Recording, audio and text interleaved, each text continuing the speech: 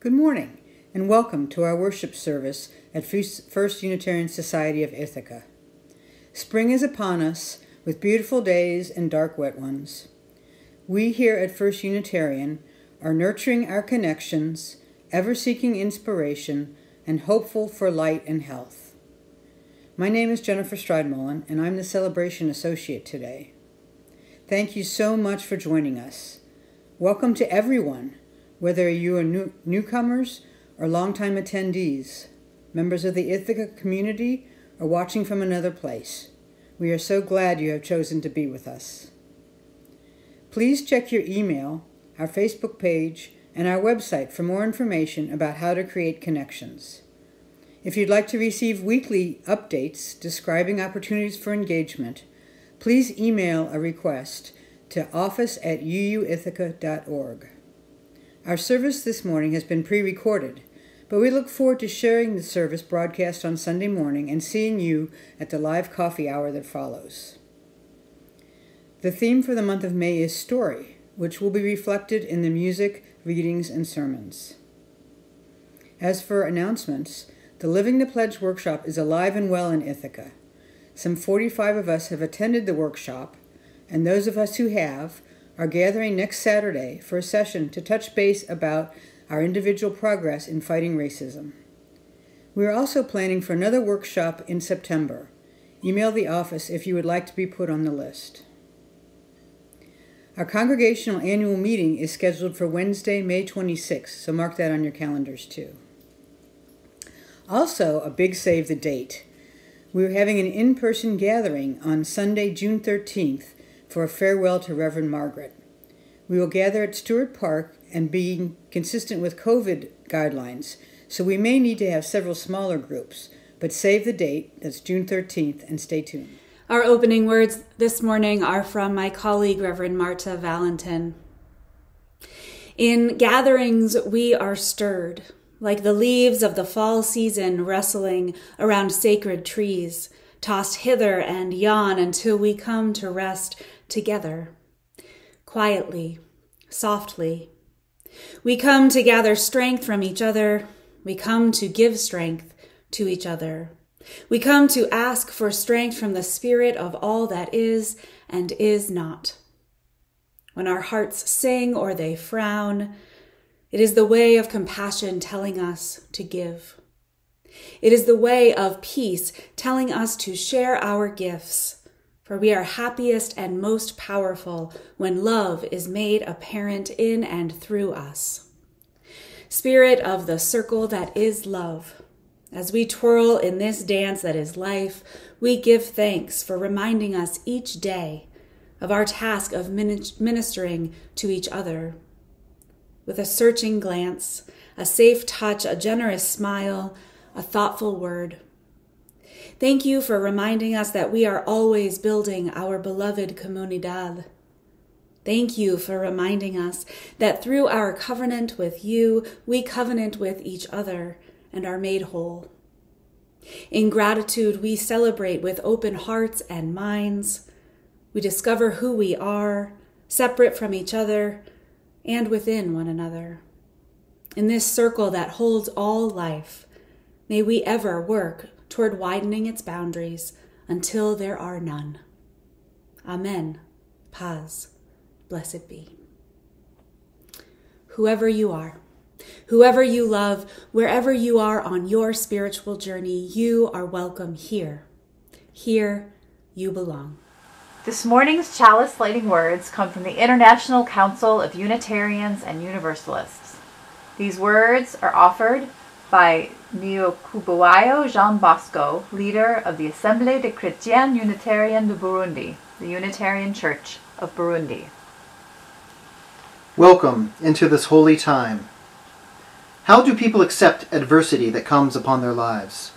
We light this chalice, being conscious that our nature expects much good to happen, yet this does not prevent strong winds from striking us without any clear cause. Fire falls upon our possessions and consumes everything. and we find ourselves more hopeless than ever. That moment of despair separates us from our friends, our employees, our communities, even our families, because we cannot meet their expectations. It is the time we curse instead of offering blessing.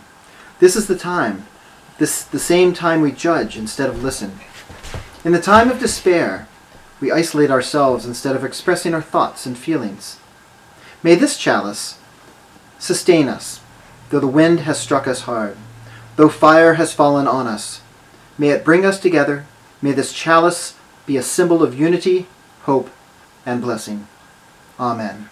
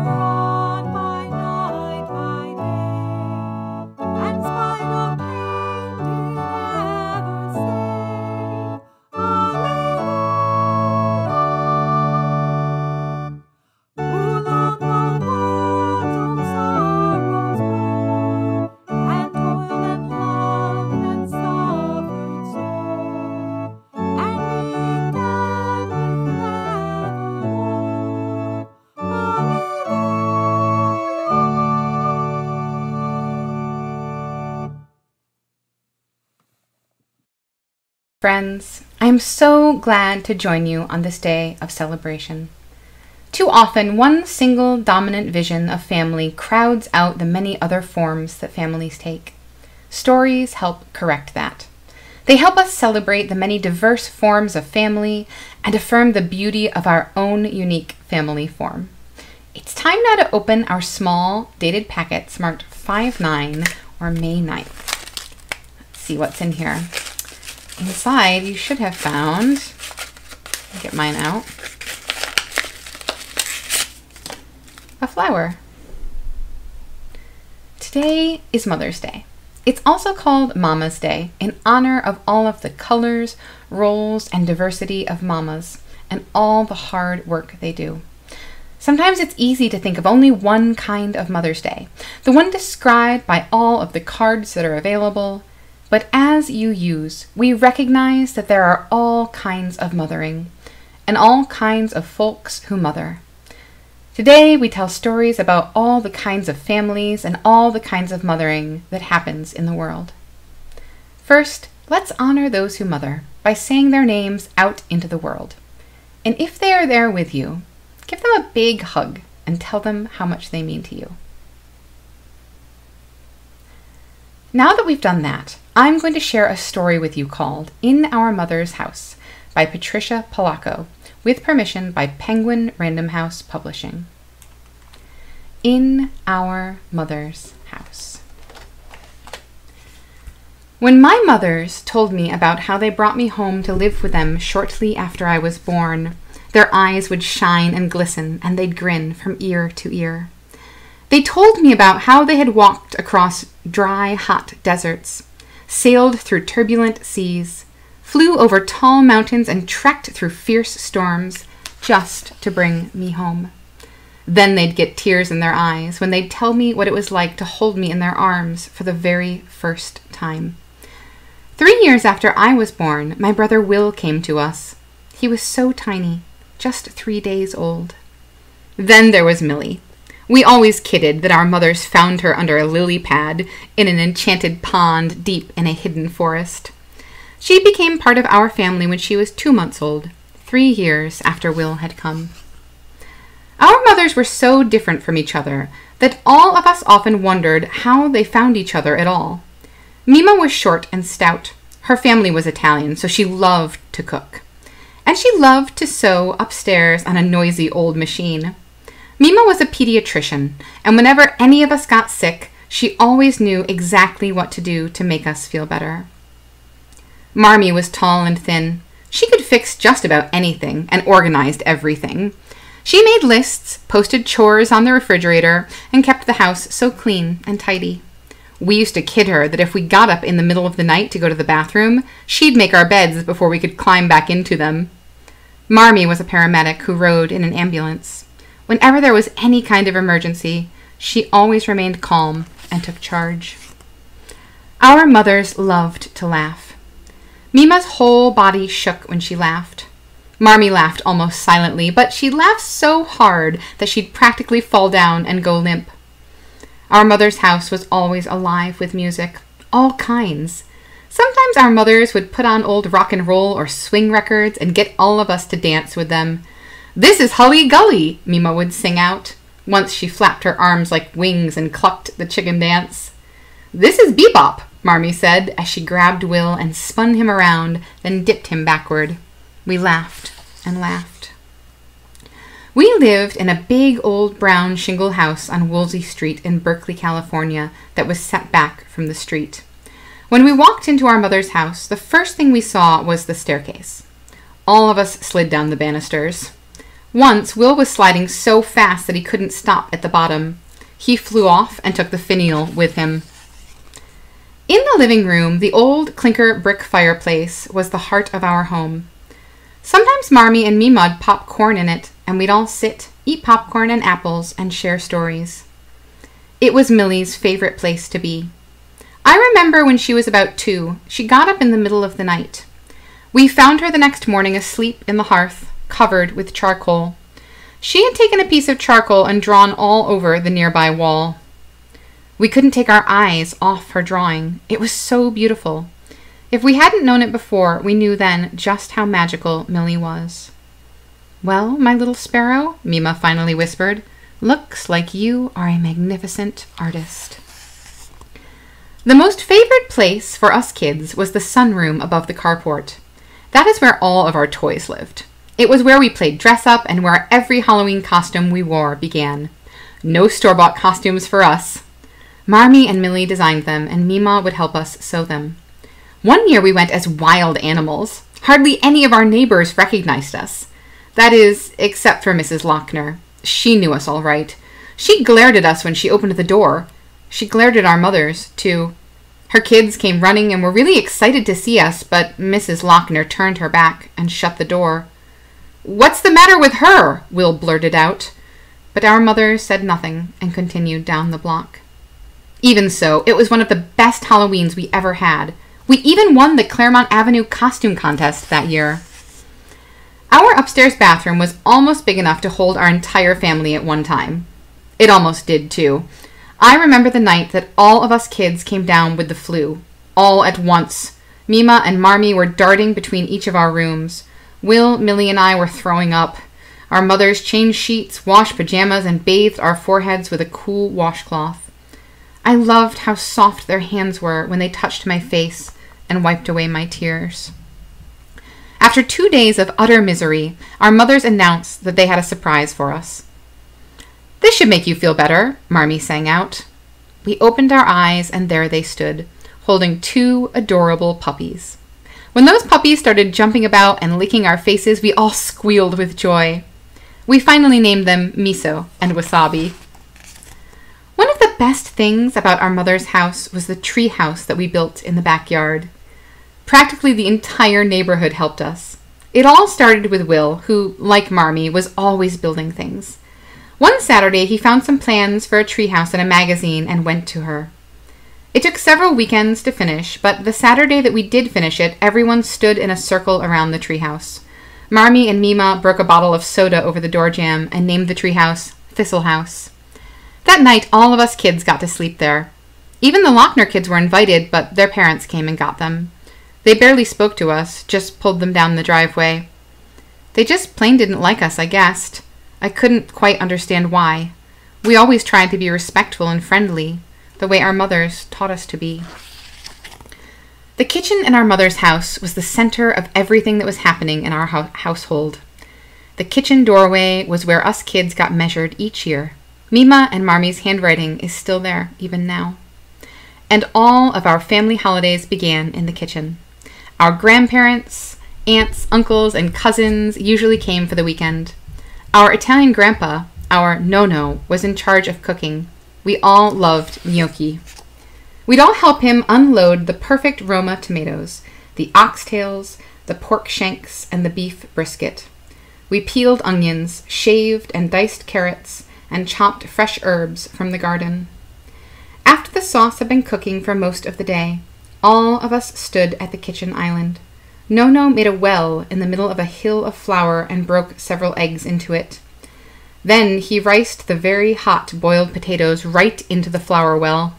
He'd shake his hands from the heat of it as he kneaded the volcano of flour, eggs, and potatoes into a dough.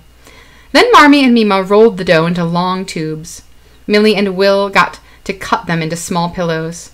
Then I ran each pillow over the back of a floured fork. Nono dropped the gnocchi into boiling water. When they floated to the top, they were done.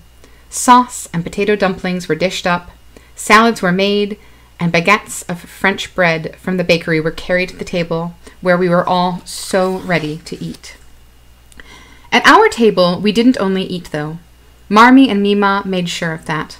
Everyone talked about everything: politics, sports, music, and art. Their voices got louder and louder. Opera was always playing in the background. Then they'd all burst into laughter that shook the table. Nono would pound his fist and laugh the loudest. What I loved the most about our family was that we could all speak our hearts. We never measured words. After dinner, all of us kids would sit on the stairs with our grandparents. This is when they'd tell us about when they were young in the old country. It was the best part of the day. Marmie and Mima would listen in and smile. One of the niftiest things that happened in our neighborhood was the Woolsey Street Block Party. Marmie organized it. It became a tradition. For that first one, Millie and I made all of the invitations by hand, and Mima took us around to deliver them from door to door. Everyone was invited. When we stopped at the Lochner's house, their mother glared at us the way she always did. "Why doesn't that lady like us, Mima?" I asked my mother. She just smiled at me and hugged me up. "I like you, baby," she said, and we went on our way. The day of our big block party arrived. Each of the houses on the street had to invent some sort of game in their front yard. The McGuires across the street had a landmine contest. A blindfolded player had to pick his way past marshmallow mines while a caller warned him where they were. The Goldsteins had a penny toss on saucers. The Brooks family had a dunk tank. A lot of fathers got dunked that day. The Abdullahs had a fishing booth. I think our family had the best game of all, a miniature golf course. Will, Marmie, and I put it together. We lashed together old rain gutters with traps and obstacles that had to be putted around in order to get to the end, a flower pot buried to the top. It was Marmie's great idea. "Aren't we all something?" Mima said when she saw our food court. On our street, everyone was so different. That's what Mima meant. So the Mardicians brought stuffed grape leaves and ground lamb. The Polos brought spanakopita and Greek salads. The Abdullahs brought hummus and tabbouleh. Nono made a huge pot of spaghetti and fried schnitzel. The Yamagakis brought sushi, which I liked a lot, but Mima passed it up for fried clams and crawdads and corn on the cob, which the Barbers had made.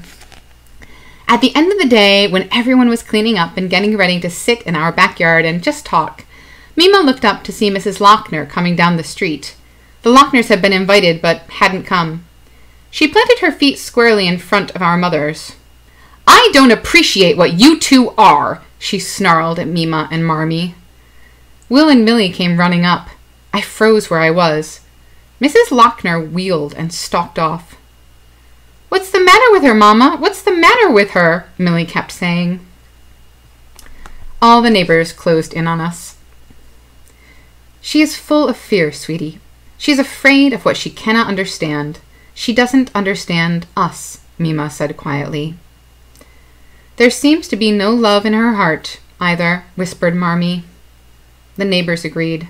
The Mardishans, the Polos, the Yamagakis, the Kiernans, the Goldsteins, the Abdullahs, everybody. And one by one they hugged our mothers. Then they all stayed and talked until late that night, thanking Mima more than once for thinking up the block party.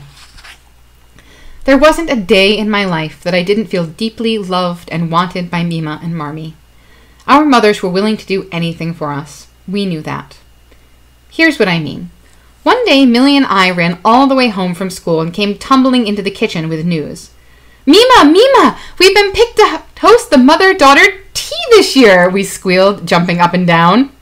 Well, what an honor, Mima said, looking at Marmee. That means we're going to have the tea here, I trumpeted, and I looked at Mima and Marmee. You both will have to wear long dresses with big picture hats. All the mothers will be dressed like that, Millie added quickly. Mima and Marmee looked at each other and shrugged. We had never seen either of them in a dress. Ever. Okay, they finally said. Well, okay. This was going to be a first. Mima sewed 3 whole nights to finish not only their dresses, but Millie's and mine as well. The garden was decorated, tables rented and set. A string quartet was hired, and our mothers had the affair catered by our Nono. After Millie and I got dressed, we waited at the bottom of the stairs for our mothers. We could hardly wait to see them. Then they appeared at the top of the stairway. We both caught our breath. They floated down like shimmering swans. As uncomfortable as they must have been, they looked beautiful. The tea was glorious. Everybody commented on how elegant everything was. My heart still skips a beat when I think of the two of them trying so hard to please us in those awkward, sweeping, ridiculous dresses. How we loved them for doing this just for us. From the day we entered our mother's house, they prepared us for the day that we would leave it. I was the first when I left to go away to medical school. Then Will left to study engineering. Our Millie went all the way to New York to become a fashion designer. Of course, our hearts never left our mother's house, and over the years, Will, Millie, and I returned to be married in the garden, back under Thistle House. We celebrated holidays together there, sang at birthday parties there, cried together when we lost our grandparents. When the 3 of us had our babies, all of them took their first steps in front of that clinker brick fireplace in their living room. They fell into the waiting arms of their grandmothers, just as we had done. We watched our mothers grow old together in that house. They passed away within a year of each other. Will, Millie, and I placed them together in a green hillside overlooking the bay very near the place where they pledged their love to each other so many years ago. Will and his family live in our mother's house now. We were so pleased that it didn't go to a stranger, and it is still a gathering place for all of us and our families. The walls still whisper our mother's names. All of our hearts find peace whenever we are there, not only remembering them, but being there, together, in our mother's house. Thank you so much for sharing in this story with me. How does it feel to hear a story about love and diversity? I feel joy and gratitude for all of the mothers out there. So thank you, and happy Mother's Day. Each week we create a space in our worship together as a communal spiritual practice. We lift up the names and circumstances that call for our joy and our celebration, and for our concern and our sorrow. This week, I lift up those who are struggling with loss of loved ones, or important life milestones, or health or well-being, loss of those we love. And I lift up all those who are celebrating new life, the coming of spring, the ways that we have been shaped by our communities. And in this difficult time for many of us, I lift up those who are dealing with illness of the body or the mind, struggling with unsafe home lives or broken relationship. As we find our way together through this life, may we stay true to our most closely held beliefs, our deepest values. May we all be well and safe and cared for. If you're watching this service in its live format, I invite you to type a joy or a sorrow into the chat box so that we might hold it together in this community. Or I invite you to speak it aloud or just hold it silently in your heart. May we trust that these joys, these sorrows, these times of good and bad are all held in the universe and held by each of us in community, that we may feel the love and compassion that dwells there. At the beginning of our live coffee hour each week, we will have a facilitator who will offer space for the sharing of joys and sorrows. And my prayer is that we will all continue to engage in the communal spiritual practice of listening deeply, of offering our care and our compassion to one another. Now, holding in our hearts the joys and sorrows of our lives, let us continue in some moments of reflection and prayer. I offer these words by my colleague, Reverend Evan Carvel-Ziemer, who has come and spoken at FUSIP before. They are in honor of Mother's Day. Spirit of life. Today, the advertising tells us what to buy for Mom. Instead, help us listen and honor the deeper voices. Today, let us honor all those who have made this world possible for us, those who did the hard work of building a better world for future generations. Today, let us honor the grief of those who have lost children through miscarriage, stillbirth, death, those who long for children, and those, for whatever reason, cannot be in touch with their children today. Today, let us honor the grief of those who mourn their parents, whether separated by death, dementia, disconnection. Today, let us honor those who fill in for missing mothering, fathers, grandparents, foster parents, aunts and uncles, and more. Today, let us honor the ways we have each been nurtured and mothered, by the mothers who gave birth to us, by the parents who raised us, by those many others who have supported and nurtured us, people of all genders. Today, let us honor those who survived damaging and traumatic mothering. Spirit of life, help them to heal. Let us remember that not every mother is ready for her children. Let us turn aside from the myths of motherhood on a pedestal and remember each parent is an imperfect human in need of more support than adulation, in need of our support. Today, let us honor those who are doing the hard work of nurturing, striving to meet not only the physical needs, but the many deep and complicated emotional and spiritual needs. Spirit of life, nurture and sustain them so that they may be the nurturers you desire. Today, let us honor all the ways each of us give to tomorrow, knowing there are multiple paths of meaning and more than one way to birth the future. Today, with both joy and sorrow, let us be grateful for life, for the chance to love, for those who love us, and the opportunity to nurture the future. May it be so. Amen. Blessed be.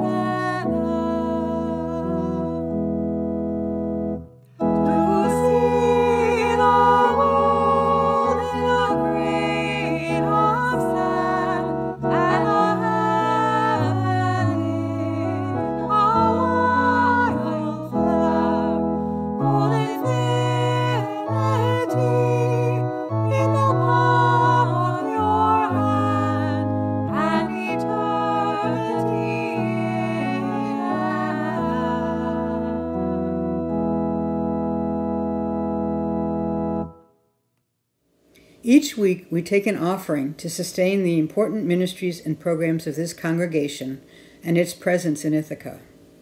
Giving to the plate is a ritual reminder of that form of love we call generosity. Let it be a reminder that we have enough and that we keep our capacity to give to support this beloved community. The giving information will appear on your screen in a moment during the offertory music. So please give. It's a symbol of our gratitude for this service and our ongoing commitment to support the work of this church. Take a moment and give, either through the text option or the giving button on the home page of the website. May these gifts bring about connection, inspiration, and engagement within these walls and beyond.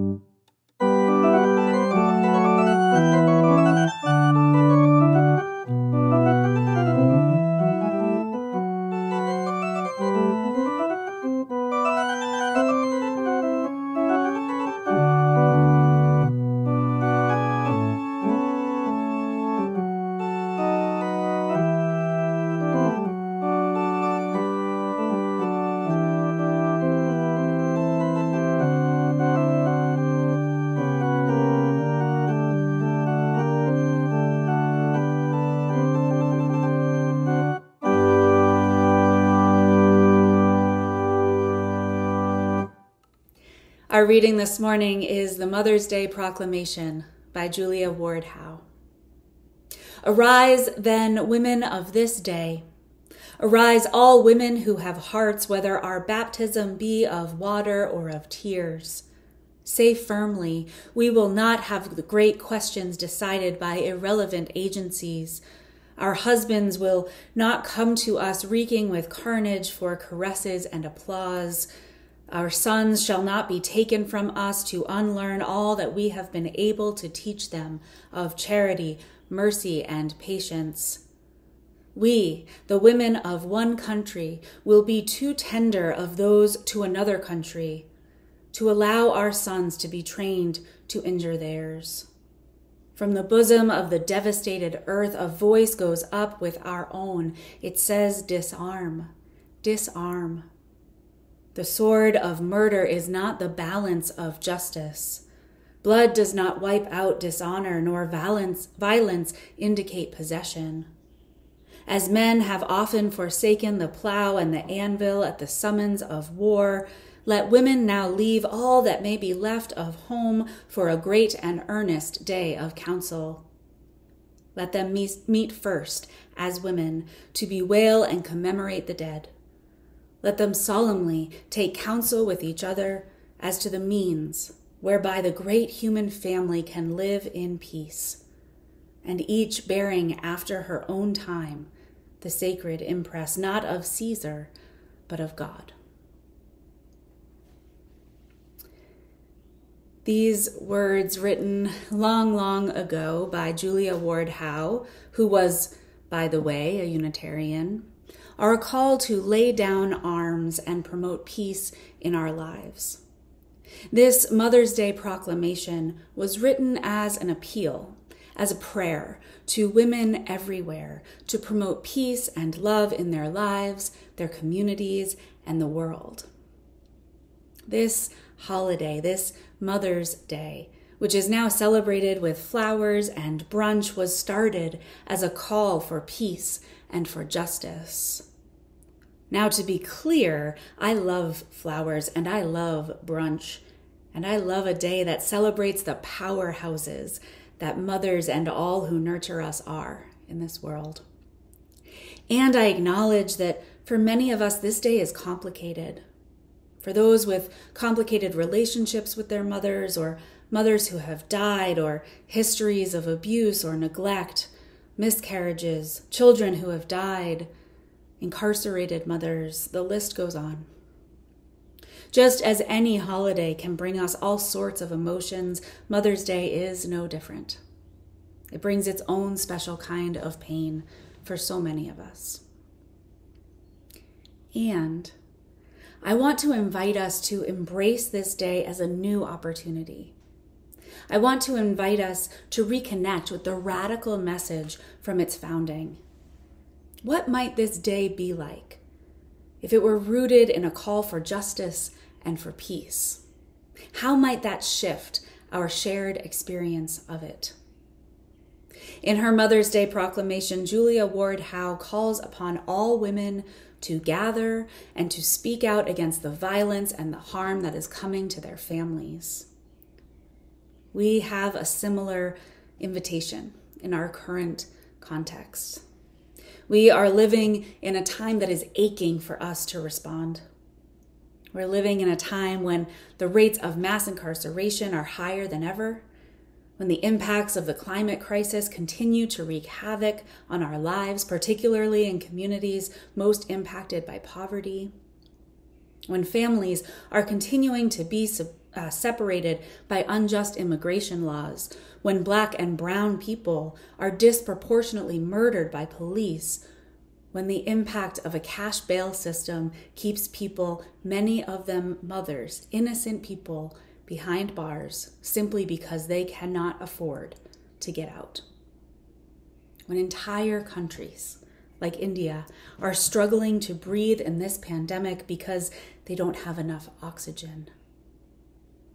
We are living in a time that calls for us to address issues of racism, patriarchal oppression, poverty, corruption, and abuse. We're living in a time that calls for us to respond with love and with justice.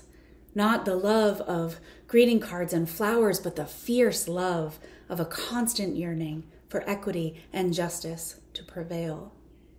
And we are hearing these calls amidst one of the largest mental health crises we've seen in a long time, when people are feeling isolated and alone and scared. Last year, when George Floyd was murdered by the police, as he lay on the pavement, he called out for his mother. And it has been said that in those words, he was calling to all mothers, to all of us who care and who nurture and who love fiercely. And so, how will we answer? What will be our response? Thankfully, there is no one way to create justice and love in our world.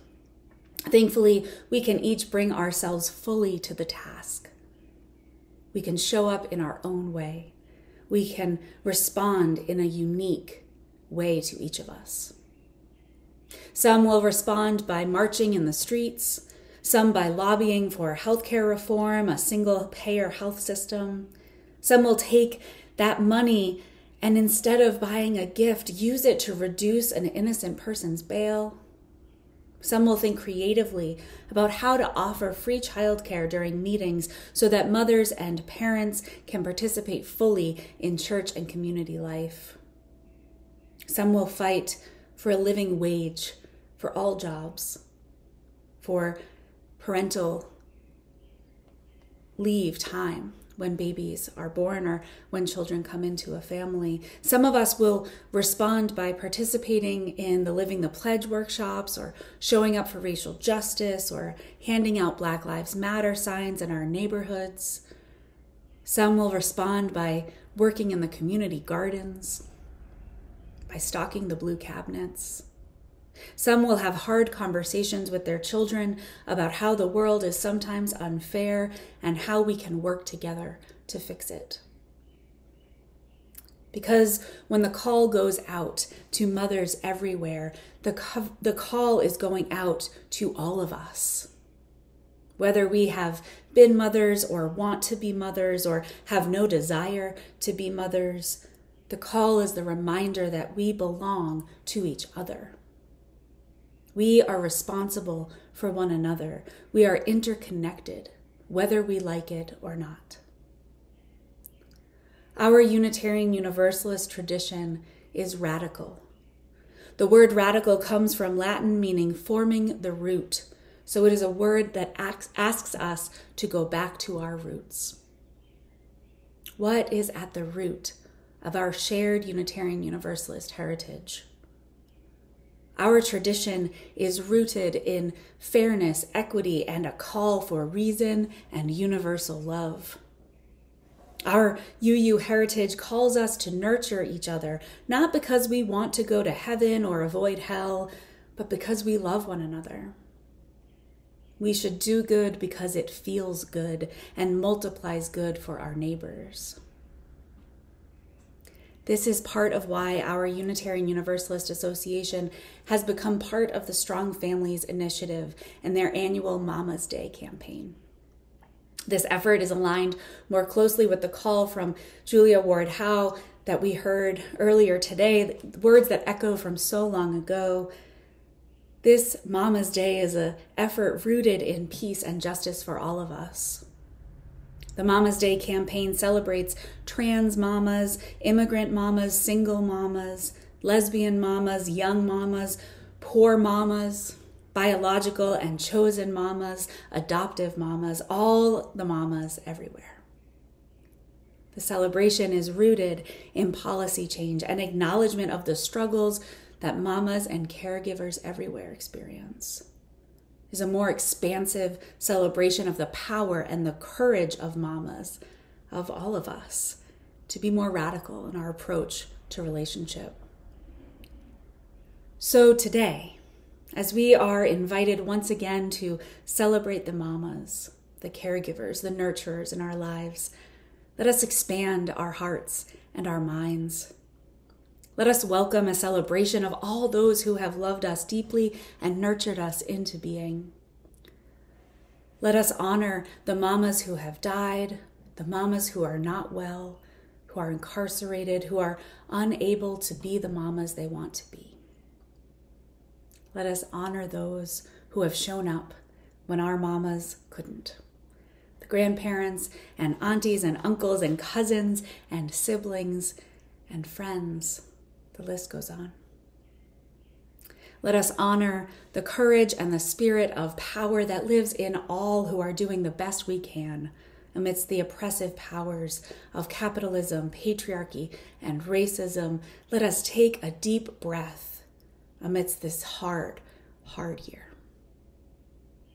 Let us work for reproductive justice and remind the world that we are all worthy of adequate health care.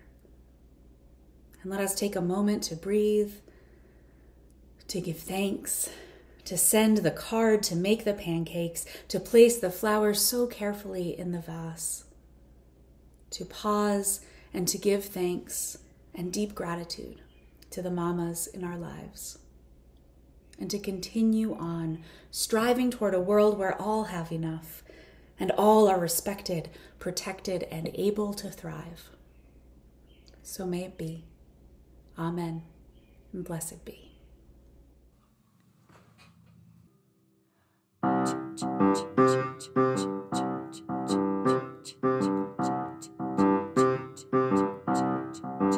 We are going, heaven knows where we are going, but we know within, and we will get there. Heaven knows how we will get there, but we know we will. It will be hard, we know, and the road will be muddy and rough, but we'll get there. Heaven knows how we will get there, but we know we will. Oh yeah, yeah. Oh yeah, yeah. Oh yeah, yeah. Oh yeah, yeah. We are going. Heaven knows where we are going, but we know within, and we will get there. Heaven knows how we will get there, but we know we will. Oh yeah, yeah. Oh yeah, yeah. Oh yeah, yeah. Oh yeah, yeah. Oh yeah, yeah, yeah, yeah. Oh yeah, yeah, yeah, yeah. Oh yeah, yeah, yeah, yeah. Oh yeah, yeah, yeah, yeah.